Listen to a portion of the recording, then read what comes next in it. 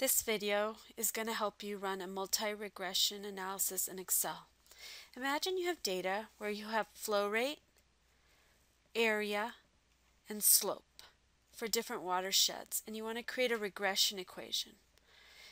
In hydrology, your first step is to take a log transformation, in this case a natural log transformation of each of your data sets. So we're going to do a natural log transformation of each of the data sets equals the natural log of there.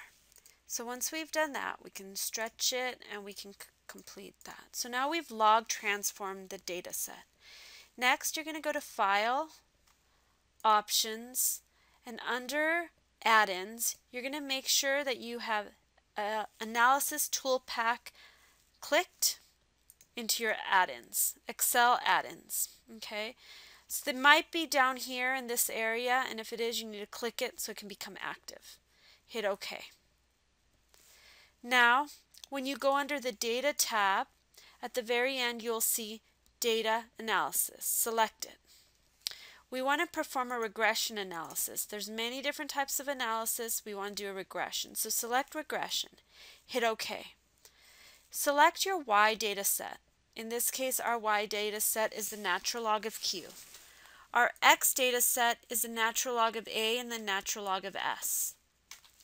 We have labels because we're choosing row 2, so we're going to select labels, and we want our output to be placed in column F12. You can have it give you other information, but in this case this is all we need, and we hit OK. We are given our outputs. I'm going to just move this over here so that we can kind of just expand things so we know what everything is in our data set. This is the important part of our data set so we can understand what this data states. And what it's telling you is that the natural log of Q is equal to 1.34 plus 3.698, the natural log of A, plus 0.109, the natural log of S. So if we convert this, we can say that the exponential of 1.34 is equal to this. So Q is equal to 3.82 times A raised to the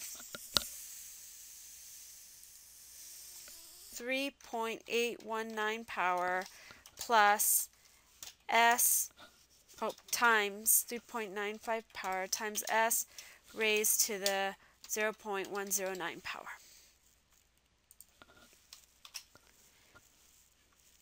This will give you a multi-regression equation for flow rate. Now, you can calculate the flow rate for another watershed within the region based on this equation.